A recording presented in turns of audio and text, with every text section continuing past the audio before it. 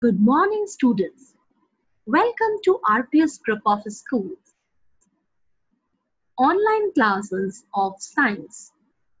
Today, we will discuss Module 3 of the continued part of the chapter Microorganisms. In the previous module, we learned about the microorganism called fungi. We studied characteristics of fungi, structure, classification, and reproduction in fungi. In this module, the learning objectives are about the microorganisms, algae, and another one called protozoa. Let's start with algae. What are the characteristics of algae? Algae are simple, primitive, referred to as plant-like organisms that are usually photosynthetic and aquatic in nature. Algae are simple unicellular or multicellular organisms containing chlorophyll, that is, the green pigment essential for the process of photosynthesis. Hence, they are autotrophic in nature. Algae have a thalloid body instead of true roots, stems, and leaves. What is thalloid body? A plant body that is not differentiated into stem, roots, leaves, etc. and lacks true roots and a vascular system. This type of thalloid or thallus are generally found or typically found in algae, fungi, lichens, and liverworts.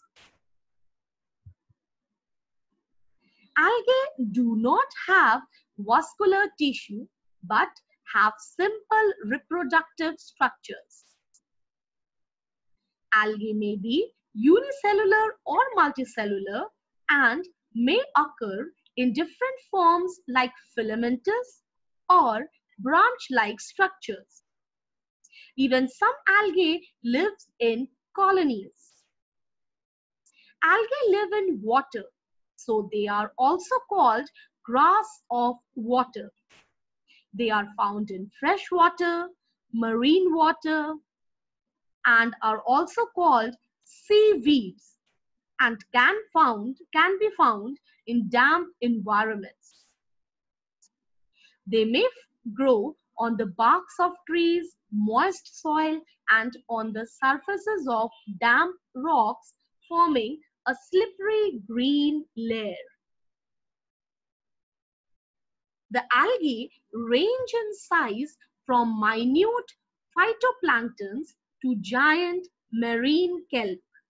Their size ranges from 1 micron to several meters.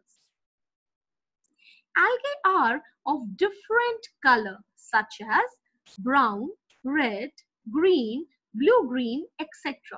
because other than chlorophyll, they contain pigments that mask the green color of the chlorophyll and make the algae appear colorful.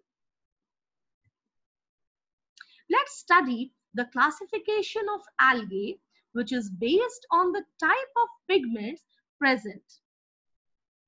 Algae can be green in color. The examples are Spirogyra, Volvox.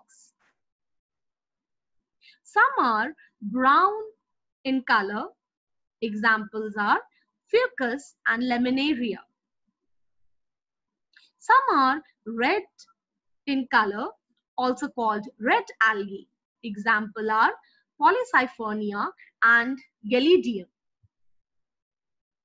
Apart from the pigments, the classification of algae can be done on the basis of the number of cells. If it is a unicellular algae, that is made up of single cell. The examples are Chlamydomonas diatom. The other is multicellular algae, that is made up of many cells. The examples are kelp, brown algae, etc. Some algae lives in colonies. The example is volvox. Let's discuss the reproduction in algae. Reproduction in algae takes place by either vegetative method or asexual method.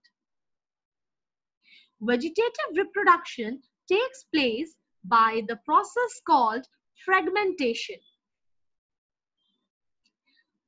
Each fragment develops into thallus. What is fragmentation? A form of asexual reproduction wherein a parent organism breaks or splits into fragments, and each fragment is capable of growing independently into a new organism and are identical to their parents.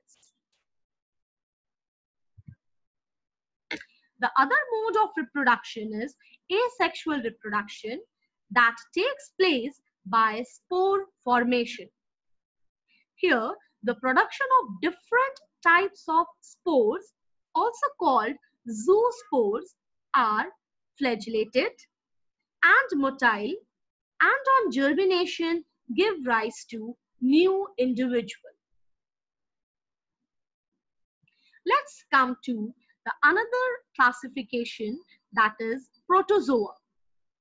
What are the general characteristics of protozoa? Protozoa are primitive, unicellular and microscopic organisms. Some of them live independently while others live as parasites. They are found in a variety of places such as pools, ditches, tanks, soils, inside the human bodies even. Many of the parasitic protozoan causes disease in plants, domestic animals, and human beings. Size of the protozoan varies from 2 to 200 microns. Some common examples of protozoans are amoeba, plasmodium, paramecium, euglena, etc. All protozoa have heterotrophic mode of nutrition, that is, they depend on others for their food, except euglena, which is autotrophic in nature. Most protozoans occur singly, but some form colonies also. They do not possess cell wall as in plant cells, but their body is covered with pellicle. Pellicle is a thin layer supporting the cell membrane in various protozoa. These protozoa can swim using either flagella or cilia, hair-like structures, or for locomotion, or can move with the help of pseudopodia. Reproduction in protozoa. Protozoa produce by binary fission, multiple fission, or by fragmentation. What is fission? It is that type of asexual reproduction in which a fully grown parental organism divides into two or more than two daughter cells. Another method is fragmentation.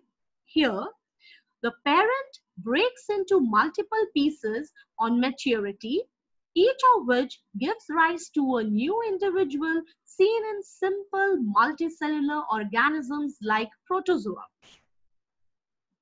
Let's talk about the benefits of protozoa or some beneficial protozoa. Protozoans form an important link in the aquatic food chain. They feed on algae and in turn are eaten up by larger aquatic organisms. Protozoans living in the gut of ruminants help in the digestion of cellulose. With this, we end up the module 3. We'll join you soon with the further module of this chapter. Till then, take good care of yourself, students. Goodbye.